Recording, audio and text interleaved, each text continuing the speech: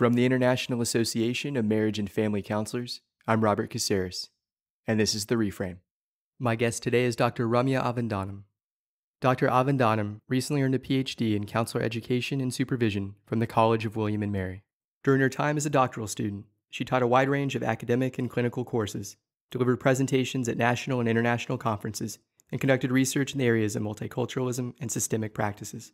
Over the past 7 years, she's worked with individuals, couples, and families in a variety of settings. Despite her extensive training and impressive resume, Dr. Avadhanam has routinely encountered client concerns related to her competence as a marriage and family counselor. I mean, I'm very blessed that genetics makes me look a lot younger than what I am, but it does pose that challenge of exactly what you said. I hear all the time, oh, you look so young. What experiences do you have that can help me? I'm double your age. Or I've heard this often as a family counselor, you're not married. How can you give me marriage advice? So I always say, you know what? I may not be married, but I've been through some really significant relationships. And more than that, I've observed a lot of successful and challenged relationships in my life, whether it's marriage or friendship. That being said, you are the expert of your life. And I'm simply here to help you in terms of the knowledge that I can bring. Just to reassure them that I have the book knowledge and they have the life knowledge. And then there are some things in life that I have learned that can be applicable, but we can talk about it and see what fits and then leave the rest behind. Welcome to The Reframe.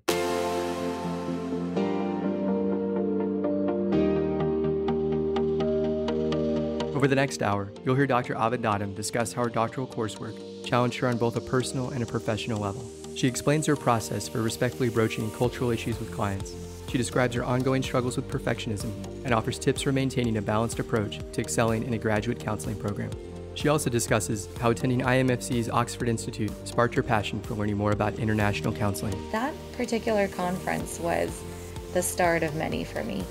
And what I learned from that is exactly what we've been talking about, just the importance of learning from other people, from other cultures, from other countries, from other government systems, what they're able to put in place to see how we can better our standards as family counselors in the United States.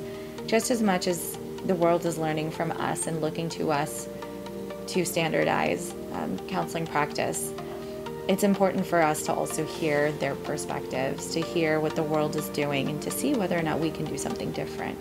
And that's honestly what I love about our profession. I love that about being a counselor educator, about being a clinician, is that it's reciprocal. The learning never stops. I began our conversation by asking Ramya to speak about her educational background and current work. So I started as an undergraduate in psychology at Virginia Tech. And as I went through that process and I learned more about psychology in general, I really found myself gravitating towards the mental health profession. And so I remember trying to figure out what to do with the master's in terms of like what my next steps would be, and counseling just came to mind. So I looked into specifically marriage and family counseling programs because I'm a South Asian woman, and as I've grown up in a South Asian Eastern household, I found it to be really important to understand systems and the influence of culture, family culture, religion on my life, and understanding that entire journey holistically was really powerful for me. And so I went to University of Florida for a double master's in mental health counseling and marriage and family counseling, and found my way into the PhD program at the College of William and Mary. Currently, I served as adjunct faculty over the summer at Marymount University. I taught both career counseling and marriage and family counseling. And I am looking forward to starting a private practice job as a clinician in January of 2019 in Arlington, Virginia. So I'm staying in the Northern Virginia area. And I'm especially excited for an opportunity with George Mason University. I'll be teaching a grief counseling elective course. So currently that has been my journey, and it's just exciting to see everything that I've learned put into practice. in terms of student development, my own professional and personal growth, and working with clients. So that's where I'm at the moment. Well, it sounds like from the beginning you had a much more nuanced and kind of sophisticated understanding of the practice of counseling, or at least I would say like much more so than I did. I kind of stumbled into marriage and family counseling, but you were already thinking about the complexity and importance of systems. How did you go about, in detail, kind of investigating some of those things that immediately you thought were kind of critical importance?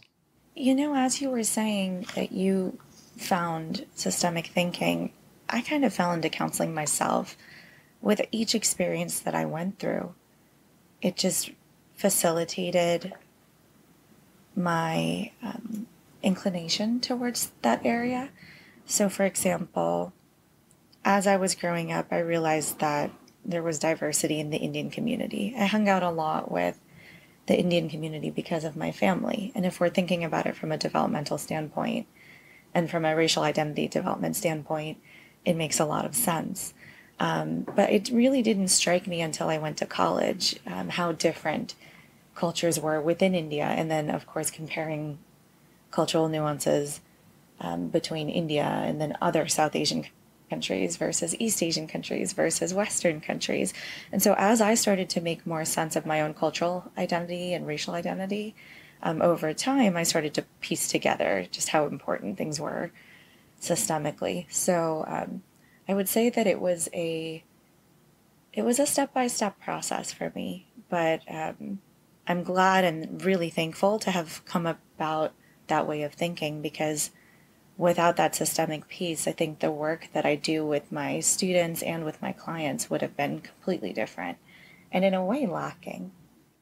Oh, I guess I would ask you to maybe speak more to like specific examples of how your cultural background or how your kind of lived experience has enhanced your approaches as either an educator or a counselor. I think one of the key factors in my counseling tenure thus far has been my experience at the University of Florida and their approach to students.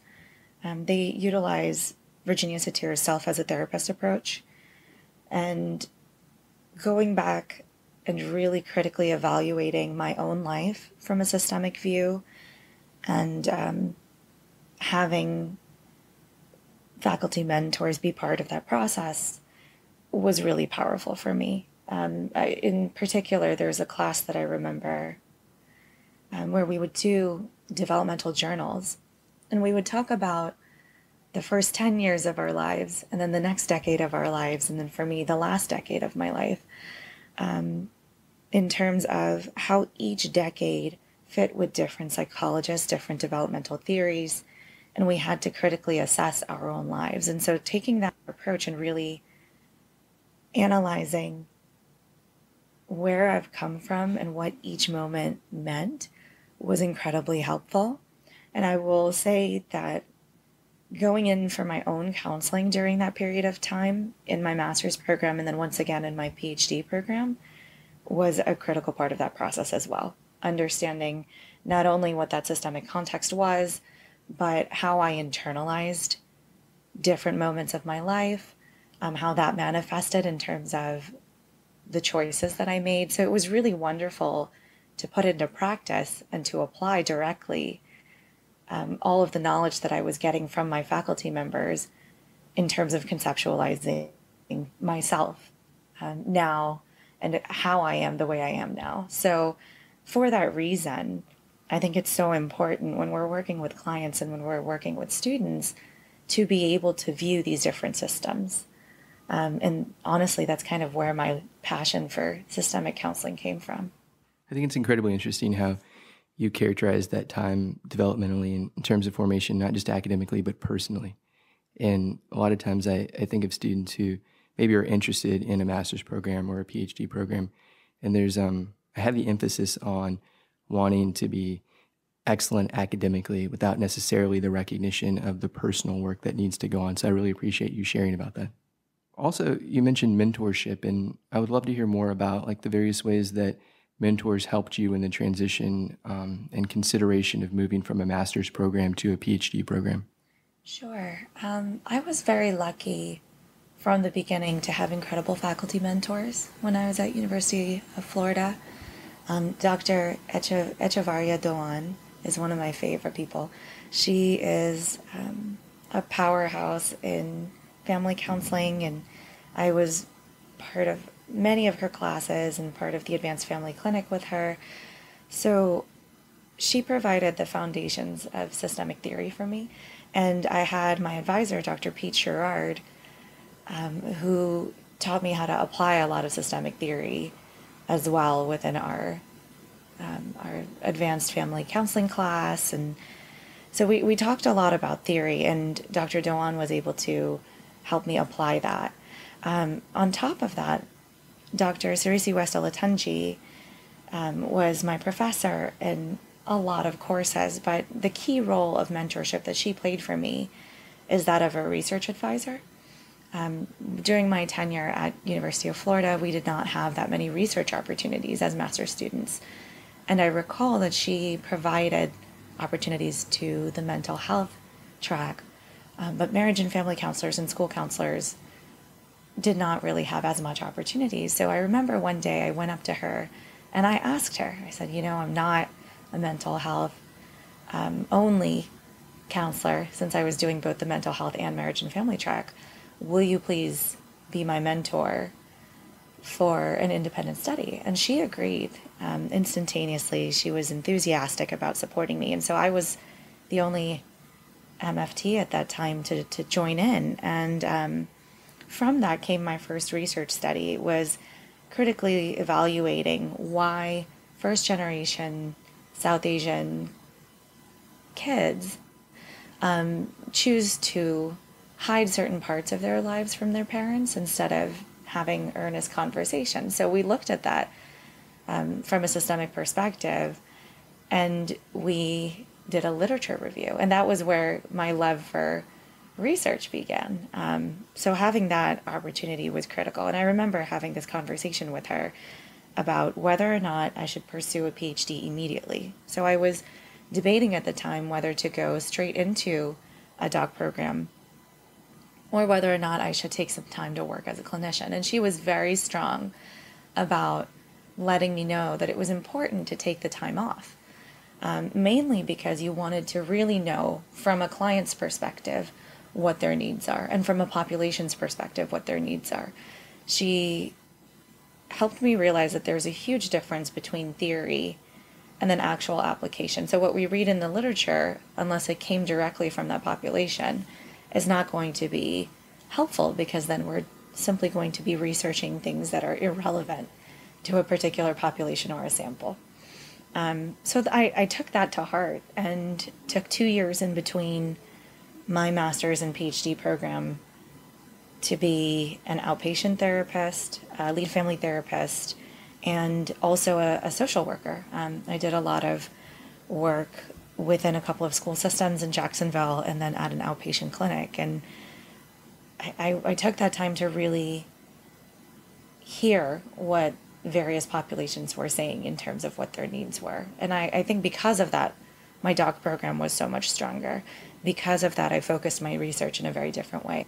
So I was very lucky to have good mentorship at the master's level early on.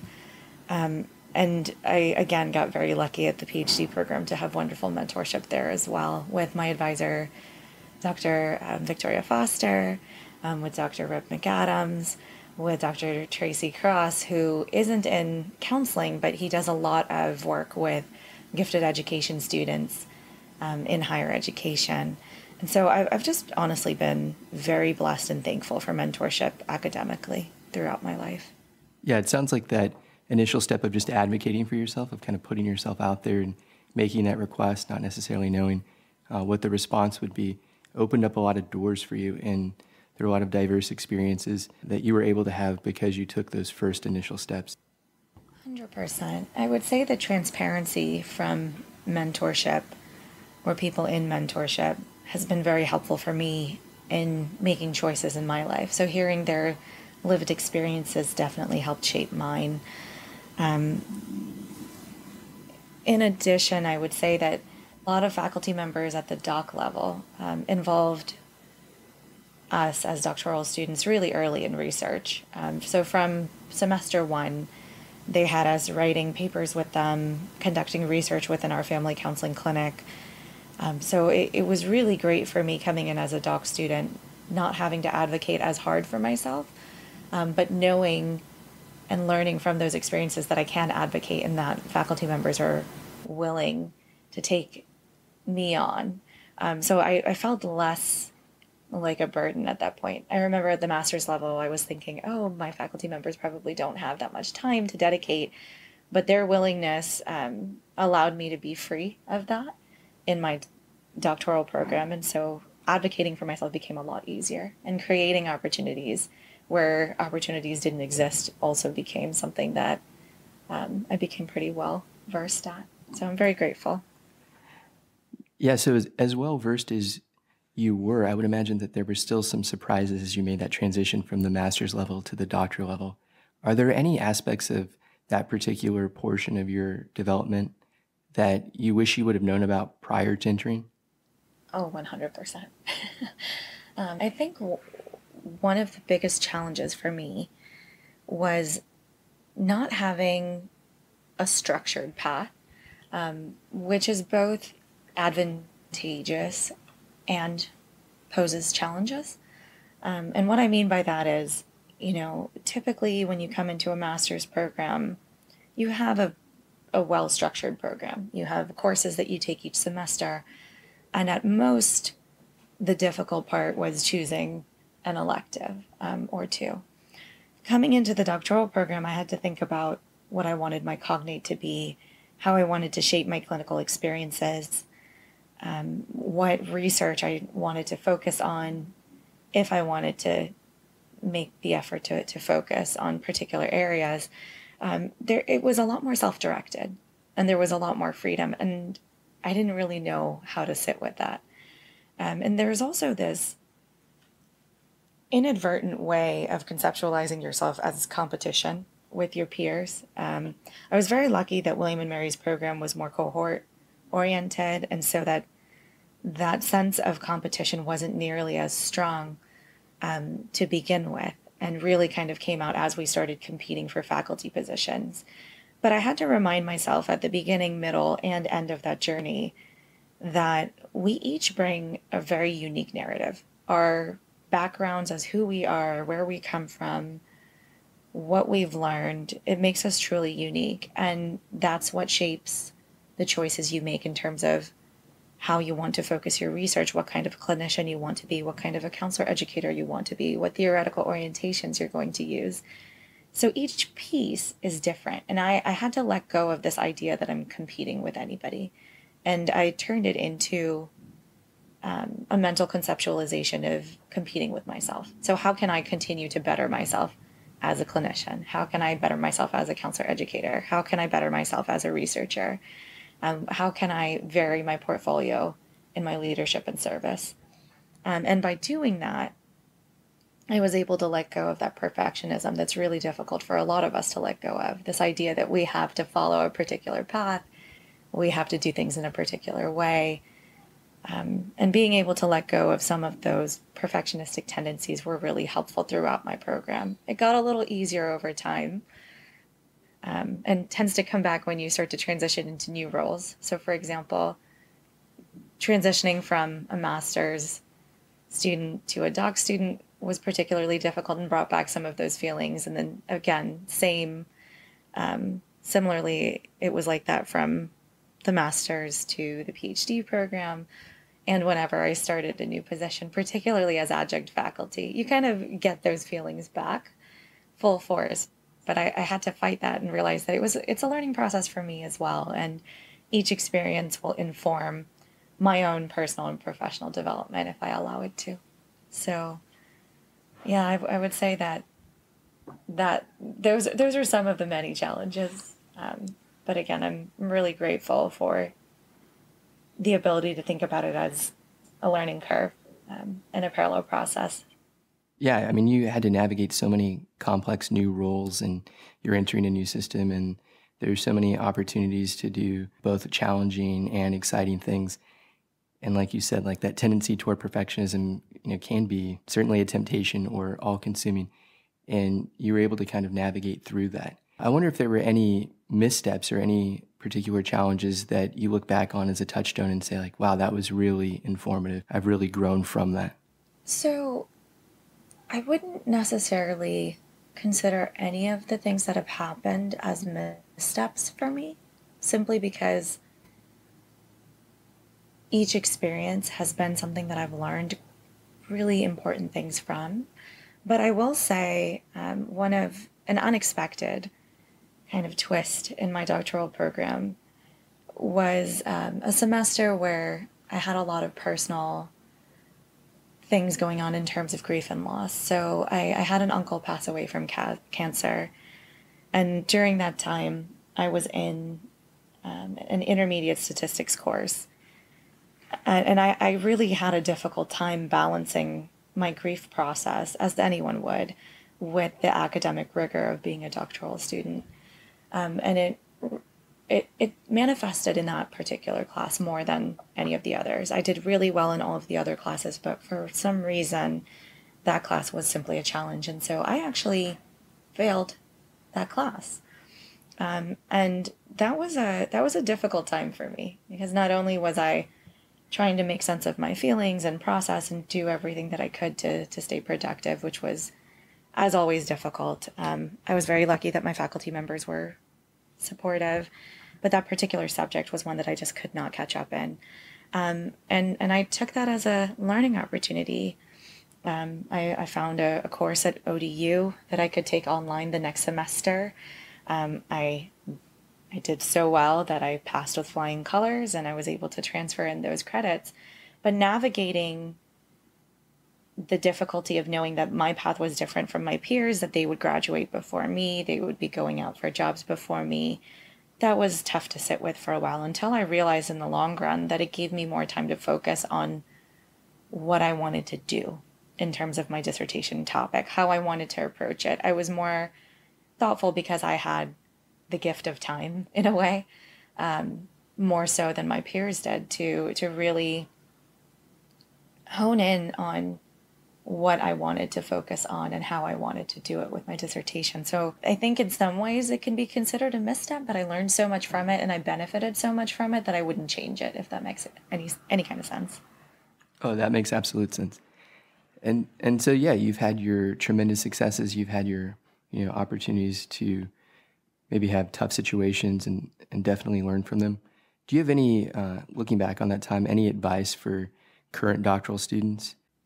Yes. So I will say I was very lucky to have a conversation with a faculty member from a different department. And I remember he sat us down and said, let go of grades. Let go of wanting to get straight A's at the doctoral level. Nobody's going to look at your resume. No one is going to look at your transcript. Really just take the time to focus on getting a little bit of what you want to achieve done each semester. And by that, he meant bringing to the table your research topics of choice. Find some way to bring the topics that you're passionate about into the classroom, into your research, into everything that you do, and try not to focus as much on grades. So yes, your work experiences and your topics are really important. So all of that is going to look great in terms of what you bring to your portfolio, but try not to let straight A's be your ultimate goal. And in hearing that early on, that was really helpful for me. It allowed me to conceptualize my journey differently. So I didn't focus as much on getting straight A's. I focused on exactly everything else that he had mentioned. And that's where the opportunities and the connections came from. I would also say to doctoral students, or those who are thinking about going into doctoral programs, to maintain contacts with your faculty mentors from before. Whether you're a clinician who isn't going into a doc program or not, it's just always helpful to have their perspective and to learn from their continued research and from their experiences. being able to connect with all of my previous faculty members and faculty members that I've met through doctoral interviews and master's level interviews when I was applying for counseling programs has been really beneficial for me in terms of maintaining just a solid mentorship relationship with them, and allowing that communication in terms of what next steps to take in each part of my counseling career. So mentorship is not something that is blocked into just your master's, just your PhD. It's something that can be continued if you allow it to. So they are lifelong mentors of ours if we, one, allow them to be, and two, ask them to be. I would say those are the things that I would tell current students at any capacity. Just maintain those relationships, know that mentorship is lifelong, and try your hardest to let go of perfectionistic tendencies. Anxiety is always going to be with you. It's always going to sit with you. Your to-do list is going to constantly be full. There's never a day that I have at least 5 tasks that I need to accomplish. So it's okay for things not to be there, and not to be done. So yeah, that's what I would say. Just try to take tasks one task at a time. Oh, no, I think that's great advice. And at the beginning of kind of the insights that you shared, you mentioned how mentorship really helped stoke some of those passions that you have. And it sounds like being incredibly passionate about the work that you do does make it a bit more manageable on a day-by-day basis to do all of the things that's required of you. 100%. I remember in undergrad, one of my closest friends telling me that rather than go chasing after money in a profession, if you go after something that you love, then the money will follow. And I know that's difficult to accept at times, because we are in a field where it's not the most lucrative in terms of pay, but you can find ways to supplement salary. And that's honestly one of the many reasons why I wanted to get my PhD. I mean, not only did I want to become part of the gatekeeping process and be a mentor to rising counseling students and counseling professionals, but I also wanted to give myself the room to have diversified experiences, and you can do that with a doctorate. I love that I get to be a practicing clinician. I get to be a counselor educator. I get to take part in service and leadership. I travel internationally for conferences and learn about international best practices from current clinicians. Our field just has so much we can do, and it's never boring for me. So having those diversified experiences and having a flexible schedule in academia allows for me to be challenged in different ways all the time, which I love. I noticed on your CV that you've traveled to Spain, you traveled to England, you're about to travel to Scotland. What are some of those things that you really took away from, getting to work and study alongside clinicians who are working in other countries, that have helped kind of broaden your systemic thinking or your approaches to counseling different populations? I love that you asked me that question. One of the main reasons why I go to international conferences, or at least my initial reason for going, I had done a lot of research in terms of literature reviews about best systemic practices in different parts of the countries, within the United States, and then best systemic practices abroad, so internationally. And I wanted to see whether what I was reading actually matched up with how clinicians were practicing in different areas of the world. And so going to my first few conferences and sitting in on so many different presentations from different areas of the world, be it East Asia, South Asia, Europe, it was really powerful for me to hear that what they were practicing was different than what was in the literature. So I know we talk a lot about evidence-based practice in research, and that is what informs how we approach clients in terms of being clinicians. It was beautiful for me to see that a lot of my colleagues in Europe and in Bangladesh in particular were doing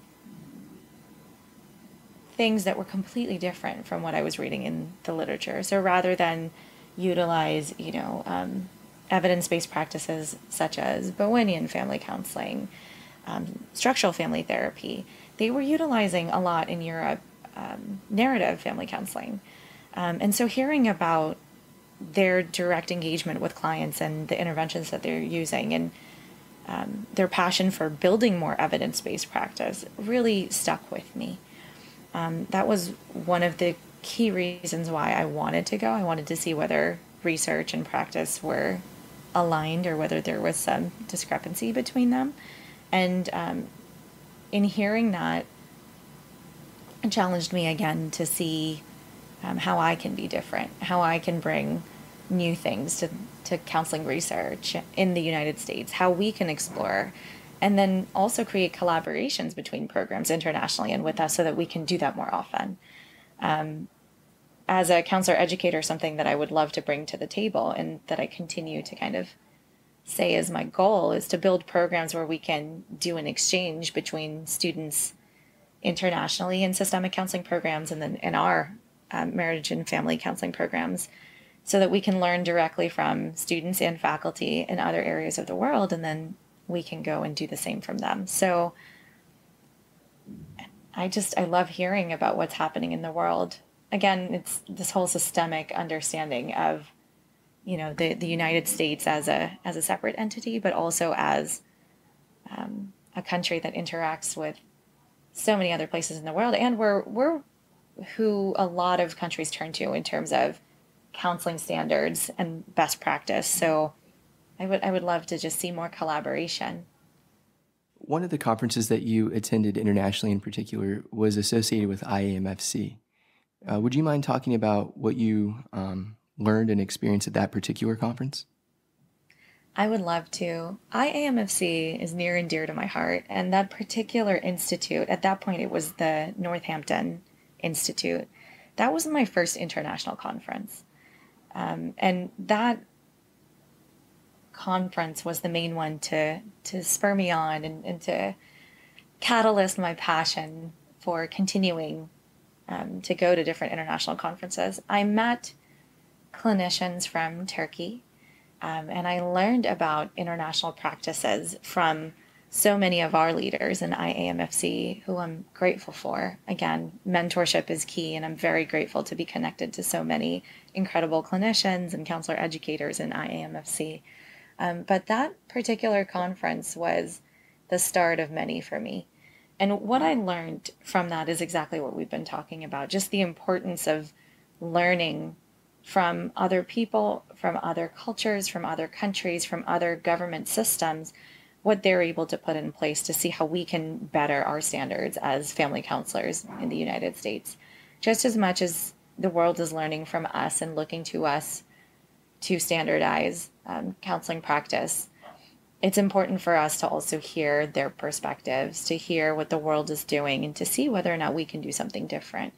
And that's honestly what I love about our profession. I love that about being a counselor educator, about being a clinician, is that it's reciprocal. The learning never stops. Growing up, my parents always told me the moment you start to feel as if you're the master of something, that you've conquered a particular area of expertise, you're doing yourself an injustice because there's so much more that you can learn. Learning is a lifelong goal. It's a lifelong journey. So that particular institute really solidified that for me.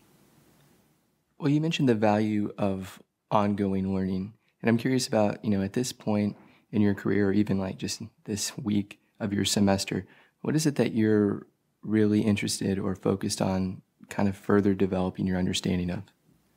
In this particular moment, after reflecting on my summer as adjunct and reading my faculty reviews, I just want to keep being a better counselor educator. I've learned so much from my students already over the summer and throughout my counseling tenure thus far, particularly in my doctoral program. And I just want to keep being a better clinician and a better teacher, and learning how to support and challenge my students appropriately based off of the environment that I'm in. So I'm really grateful that I'm getting all of these opportunities as an adjunct, but I would love to solidify a full-time position somewhere so I can be in one place and really just hone in on those skills. As I'm learning to navigate being a counselor educator and applying all of my doctoral theory to knowledge, that's my goal. That's my goal, is to continue to push in each of these areas and to continue to learn. Have there been certain things that people have said to you that have been encouraging or particularly informative as you navigate that process of becoming a full-time counselor educator? Yes. One of the biggest takeaways for me as adjunct faculty that I got from my students is how much they appreciate providing real world examples for them. So helping in bridging the gap between theory and practice, and the conversations that we've had about systemic conceptualization of clients. The reason why I bring up that in particular, I taught a marriage and family course over the summer, and a lot of those students were mental health track, pastoral counseling track, and it was their first family counseling class. It wasn't a requirement, they took it as an elective. And it's something that they said stuck out to them, being able to apply family counseling even if it's one-on-one with a client. We often discussed the importance of a system being able to adjust to the changes made, even if you're seeing somebody one-on-one, for that person to sustain the changes that have been made throughout the counseling process and the therapeutic process. So that realization for them that you can still use systemic theory and systemic conceptualization while working one-on-one with somebody was really powerful. And so that's something that I wish to continue to teach, and it's why I'm so passionate about marriage and family counseling. Just the idea that systems can be applied in any situation, whether it's in a school system when you're working with a child, or within a private practice setting, or anywhere else. Just the importance of being able to support somebody in a holistic way. Hearing that from my students was exciting for me. So that's when I knew I was doing my job as a systemic therapist. Yeah, I hear so many people say like, oh, I need to dedicate myself to counselor education. I don't have time for clinical counseling. And then there are those who maybe do a little bit of both. And then those who are full-time who still make time to do clinical counseling. And I feel like for those who do clinical counseling, and this is just my perspective, not saying that one's better than the other, that as you mentioned, that clinical work is so informative that it does help to bring those, current real life examples to the classroom. I completely agree. For me personally, I'm not the type of person, if I wasn't seeing clients, to necessarily stay relevant. I think a lot of people, they can be clinicians and they can, go to continuing education courses and stay relevant through their passion for what they do. But I'm somebody that needs a structure or interactions to be able to stay current. And so being able to continue to see clients while I'm full-time faculty also, if I am able to secure a position soon, is critical for me. Just knowing my personality and who I am, it's something that I wish to keep and that I encourage my students to keep if they can, as part of their development, personally and professionally. So earlier when you described your educational work, you mentioned that you focused on both systemic thinking and multicultural approaches. And I'm curious about other areas that multiculturalism has influenced your counseling or enhanced your approaches. Honestly, it has impacted just my daily interactions with people. When I have conversations at the grocery store or at various social engagements, I'm finding myself thinking about multicultural context, political context, just a more broad worldview. And I try to understand each interaction from that perspective now. So I try to put myself in their shoes and I think, okay, what are some of the things from what they're telling me has influenced them or brought them to this point? And it has honestly led to some surprisingly wonderful conversations about culture, inclusion, how to approach life and interactions every day. And I love sharing those stories with my clients as well as my students. I think it's so important for us to be able to contextualize and conceptualize people from their own narratives and to try and be empathic to where they're coming from, regardless of what their standpoint is. And in doing that, I've bonded with people I wouldn't ordinarily bond with. So that's been very, very influential in the way that I approach people. And it sounds like just in everyday interactions, that's something that you've intentionally worked on and maybe comes a bit more naturally to you. And yet that can be a challenging thing in a clinical context. How do you broach issues, just generally speaking, of culture with clients who have very different backgrounds? I think so much of it comes from being your authentic self, if we're going to speak from a Rogerian perspective. Bringing your authentic self to the counseling session and being transparent. I believe in transparency. I believe in honesty with my clients because, and my students, to be honest, because when they come in and they're looking to you to be a part of their journey, their therapeutic journey or their professional journeys, there's a sense of wanting to know and trust who they're working with. So I believe in transparency to a point. I think it's important as clinicians, as counselor educators, to be transparent and to be honest without crossing that line of sharing too much. But I do approach conversations and broach conversations with both clients and students saying, you know, this is my background, this is who I am, but you are the experts of your own journey, and I'm simply here to facilitate. But if you want to get to know me, because trust is really important, feel free to ask me questions. I'm happy to answer them. And I broached the subject of multiculturalism and ethnic differences by saying, you know, in particular contexts, there could be power differentials or hesitation in having these conversations. I hope you know that I'm comfortable having those sorts of conversations with you. And when you're ready, I'm here for you, and I'm here to be part of that conversation. I will not be offended. So let's broach these difficult topics. And I think in saying that, saying I can handle these conversations, and then allowing your clients or students to be the ones to facilitate and to initiate those conversations when they're ready is critical. I recall when I was in my doctoral program, I was the program coordinator and a doctoral intern at New Horizons Family Counseling Center.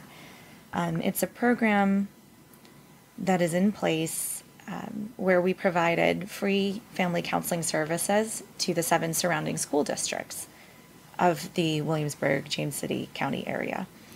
And I had a client who is a mom of two really young kids, an autistic toddler and a really young little girl.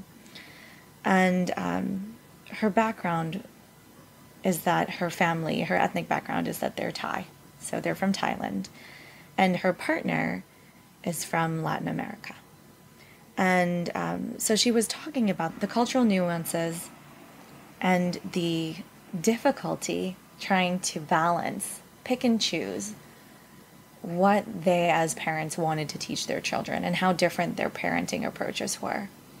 And being able to tell her that, you know, I can understand the difficulty coming from a South Asian background and growing up in the United States, it led to incredible discourse about a lot of the journey for her, coming in as an immigrant later in life and not really understanding Western culture and navigating that, and then how difficult it was as a parent when she became one.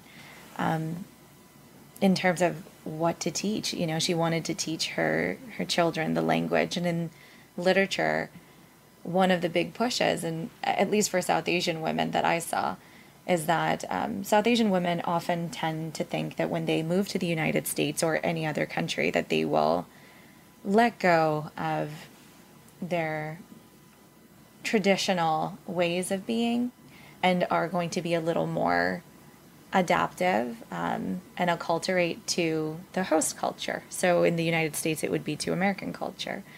But research actually showed that when a first time mother comes to a different country from her country of origin, that there is a push for tradition.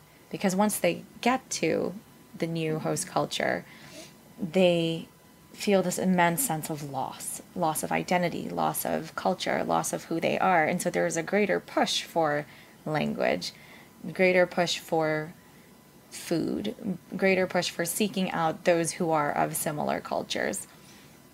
And having that conversation with her and talking about research, talking about her life experiences, talking about a little bit of mine, just led to a greater therapeutic alliance. The trust increased to such a level that if we didn't broach that conversation together, I just wonder if things would have felt less complete with her. I feel as though I feel grateful that she felt understood and she voiced that with me.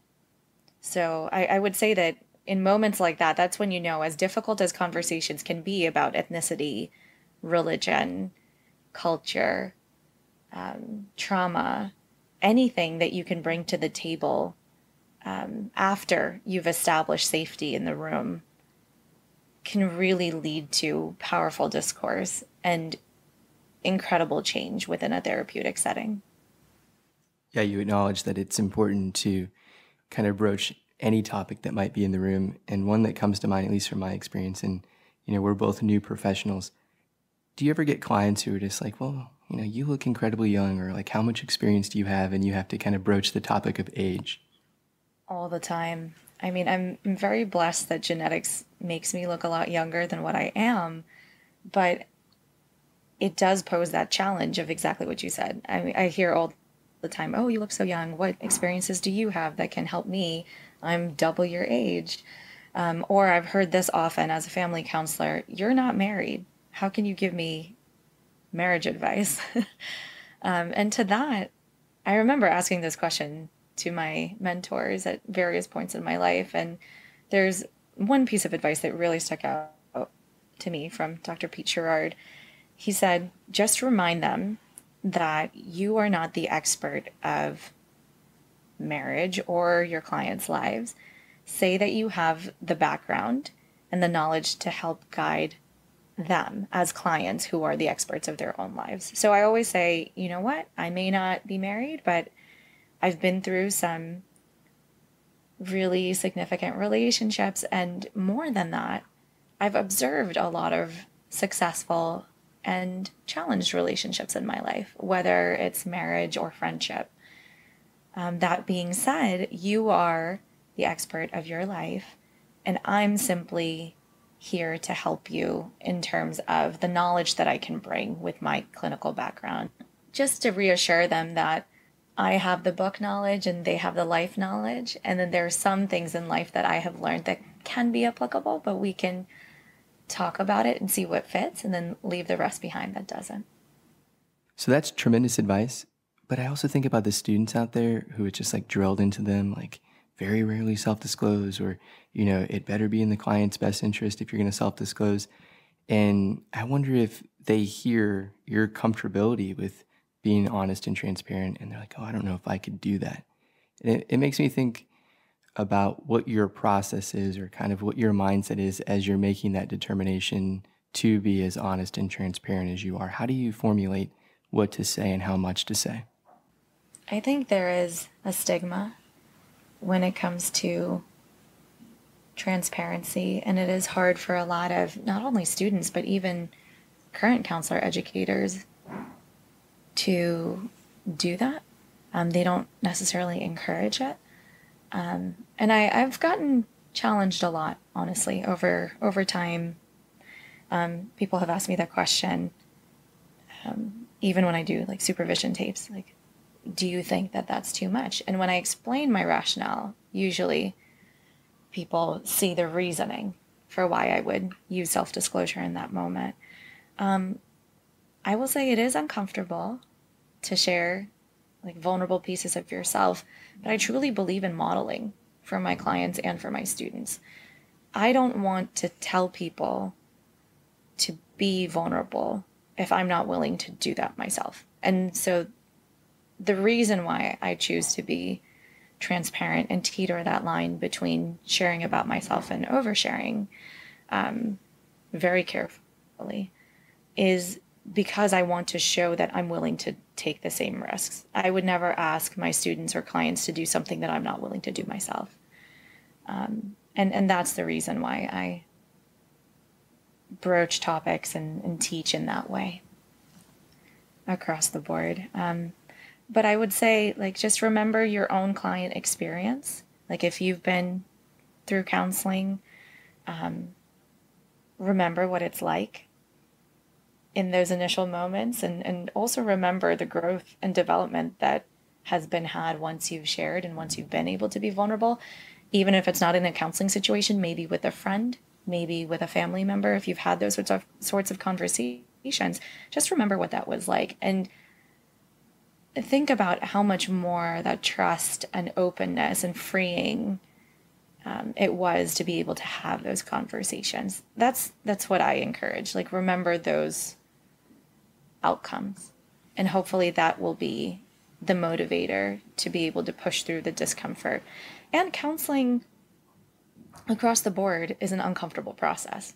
I mean, we have difficult conversations and we reveal parts of ourselves that are just so great within a counseling setting that, of course, when you are approaching your own clients, you're going to feel those feelings of hesitation. But if you do so thoughtfully, and if you seek supervision for it and make sure that you are not crossing lines, then it can be perfectly appropriate. Yeah, to me, it sounds like textbook self-disclosure, that, there is a very solid clinical justification for what you're doing, that it's always of the mindset of this is going to enhance the therapeutic alliance and this is in the client's best interest. And it sounds like it's been incredibly rewarding and powerful, the encounters you've had, because of your willingness to be, a risk taker and to maybe do something that might be seen as potentially a challenge, and yet you've embraced it. Thank you for saying that. Yeah, I agree completely. And I would say that I'm a calculated risk taker. So that's important. It's important to think about, when you are self-disclosing, is this in the client's best interest, or is it to further my own need to talk about something? If so, seek supervision or go through your own counseling process. I strongly recommend for students especially to go for counseling, even if it's a random day and there's really not that much to process, just to see what that process is like. Because I think that also added to my experience. Being a client to someone else was really helpful for me to understand what the process is like for clients. It allows you to empathize at greater and deeper levels. And so I would strongly encourage that. But taking calculated risks, making sure you get the supervision that you need, and making sure that at each step that you are doing the best you can and providing best practice, that's what's important. I want to thank you so much for the many insights and experiences that you've been willing to disclose, and sometimes very vulnerably and honestly. It just makes me think about, like, again, as I said earlier, we're both new professionals, and yet you've demonstrated so much expertise and so much competence and so much passion. And I would ask you, what might be some final words of encouragement that you might offer to the new professionals out there who may wonder if, do I have enough expertise to be a leader yet? Do I have enough accomplishments to try and advance the profession? The advice that I would have is to simply be gentle with yourself and remember that it's a learning curve.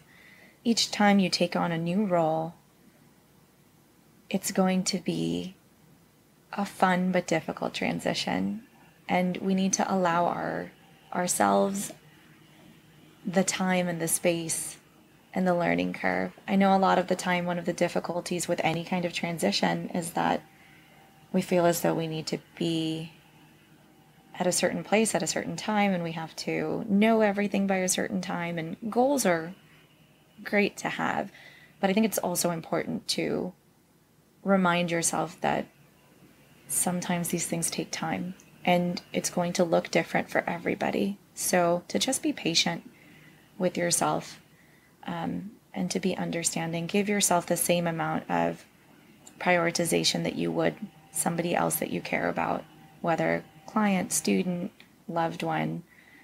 We need to be accepting of our own process and be realistic about it as well. So one of the other challenges to being a new professional in any role, honestly, is this idea that we are imposters, and this feeling that we're an imposter. And I felt that very strongly during my summer as adjunct faculty, and I'm sure I'm going to feel that going into my new adjunct faculty position in the spring. It's really difficult to sit with that and to think, okay, I have the privilege, the honor, and the power to influence the lives of others, and yet I just got out of school. But again, going back to what I was saying about being gentle and kind to yourself, I have to remember that it's a parallel process, that as I'm learning to be a faculty member, my students are learning to be counselors, practicing clinicians, or my doctoral students are going to be faculty members themselves. So I very honestly tell them, this is a learning process for me too, and I look forward to learning from you as much as I hope I can instill some of my knowledge into your professional journeys. So that feeling is real. I don't know if it ever goes away, but again, thinking about it from the perspective of I need to be gentle with myself and understand that you become an expert in your field only with experience, and this is my only way to gain experience. So that's what I keep telling myself. That's a wonderful recommendation. And throughout this conversation, you've mentioned narrative therapy. When I think of narrative therapy, I think of the saying, we live through our stories. And just as we wrap up, I'd love to hear about a time where there was a narrative in your life or a story that you told yourself that maybe was problematic or it certainly wasn't helpful. And you were able to reframe that reality in a way that was positive and more hopeful. So growing up, being a part of a South Asian household, there's a moment that stuck out to me when I was younger, and I internalized that throughout my adolescence. And that moment was when I brought home a 97 on my math exam. And I was one of the few girls who was in an advanced math course, because my parents encouraged me to do it, even though I didn't think I was quite at that level.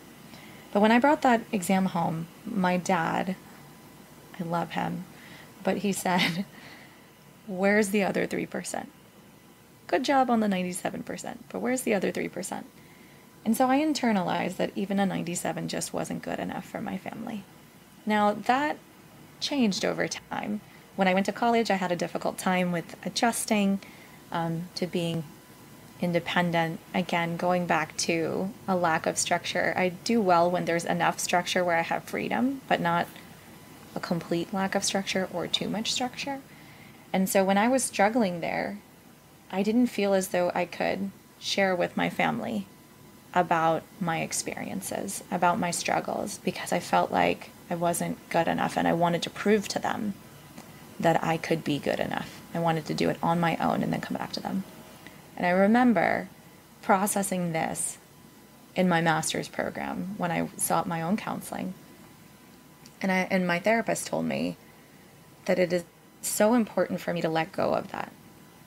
He said that my parents, during my undergraduate journey, they came around. My mom was at my meetings with everyone that I needed to meet with. They were supportive. They just wanted me to be okay. But I had hung on to that moment from when I was in 3rd or 4th grade. And I internalized that and I kept blaming them for it. When he told me that piece, he was like, it's not them, it's you. You're the one who's hanging on to this. They've clearly changed and evolved. You need to make sure that you're not blaming them for things they're not responsible for and take accountability for what you're responsible for. that was the reframe that changed my life and changed, honestly, my relationship with them. I was already very close with my family, but I became closer because of it. And those are the powerful moments. Those are the critical moments in therapy that just kind of happen. You never know what sticks with your clients. You never know what's going to stick with you. But I was very lucky to have had that moment and have that reframe, because that truly changed so much in my life. The Reframe is a production of the International Association of Marriage and Family Counselors. If you enjoyed today's episode, please rate and review the show in Apple Podcasts. Thanks for listening. Join me next month on The Reframe.